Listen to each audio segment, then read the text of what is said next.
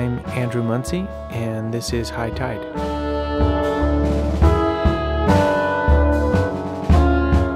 This record is the first time I've taken to lay down a number of works that I've been developing with this group over quite a few years. Each of these musicians has something really special to say every time they pick up their instrument.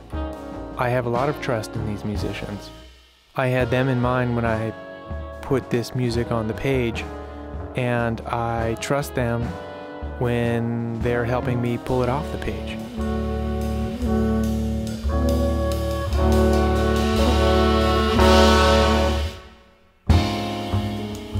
I really like working in the studio. It's a really great opportunity where we have the luxury of taking a shot at a work, discussing it and kind of exchanging some ideas and giving it another go and hopefully with a different result. Every take turns out a little bit different. Some of them turn out completely different.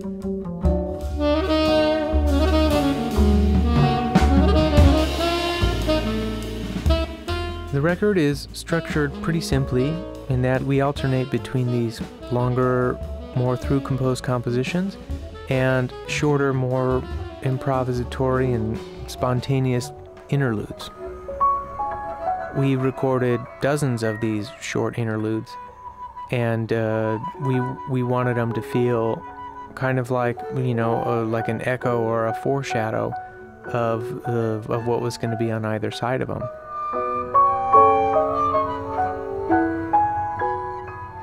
I wanted these to feel really free, really fragmentary.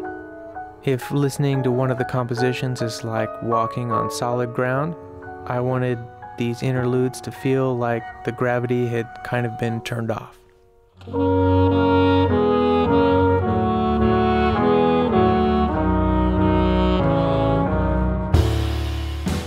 Sometimes the hardest part in finishing a record is choosing what's going to make it and what's not. There's all these really special golden moments that sometimes kind of get left on the editing room floor, as they say. Those are things that I sort of get to just have to myself.